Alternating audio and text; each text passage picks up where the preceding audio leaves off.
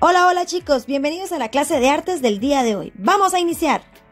Jugaremos a recortar. Bueno, listo chicos, entonces ¿qué es lo que vamos a hacer? Bueno, pues realizaremos ya sea una corona o un limpiador de coches, igualmente lo que tú imagines en realidad. Pero primeramente, ¿qué vamos a hacer? Bueno, pues en este caso lo que vamos a hacer, en este caso si fueran que tuvieran hojas de colores o cartulinitas, como ustedes decían, le pueden echar gomita acá, digamos estas dos, y listo, ya las tendríamos el plano completo. En este caso también se podría hacer con papel de regalo, ¿verdad? Y hacer las líneas acá como lo vamos a hacer.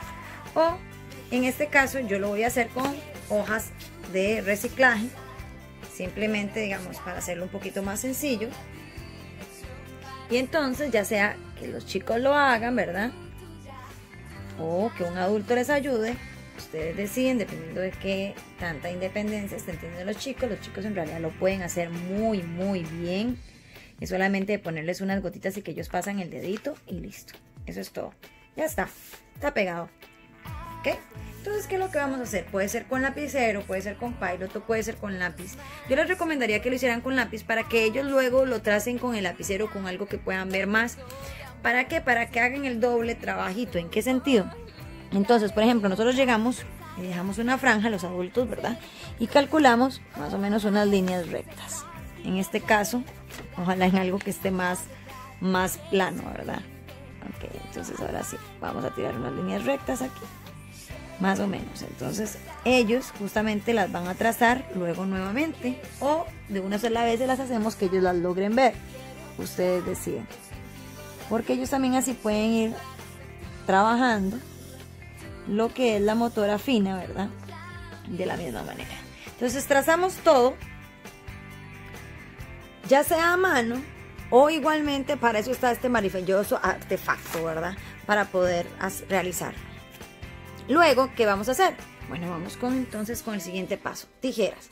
Obviamente las tijeras que sean de punta redonda, yo es porque, bueno, al ser adulta puedo cortar de esta manera, ¿verdad? Entonces le damos vuelta y vamos a empezar entonces con nuestros recortes. Los chicos lo van a recortar.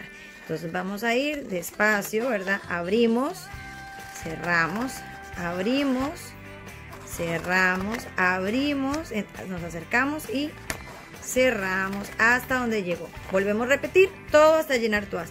Abrimos, cerramos, abrimos, me acerco, ¿verdad? Cerramos, abro, me acerco y cierro hasta la línea. Todo hasta terminar. Y una vez que lo hemos terminado nos va a quedar así.